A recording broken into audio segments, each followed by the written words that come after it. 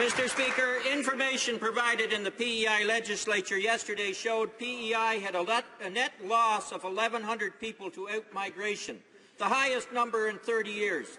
Why? Because of the Conservative Government's changes to employment insurance that are an attack on the seasonal industries and seasonal workers. Yet the regional minister allowed that young people should move away for better lives. Why does this minister think it's okay for PEI to lose its youth and split families asunder? And why does this minister, why does she champion policies that force islanders to leave? That's it.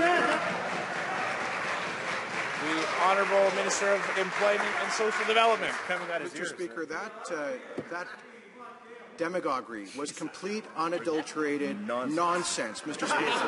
Not one person has to leave PEI in order to search for available work to qualify for EI. Not one single person, Mr. Speaker. And in fact, our statistics show that fewer than 1% of applicants for EI have not qualified for benefits as a result of the changes this government has made. To the contrary, employers in Atlantic Canada are finding more people working in their communities, so we don't have to bring in temporary foreign workers for the jobs that are available. This member should apologize for this campaign of fear.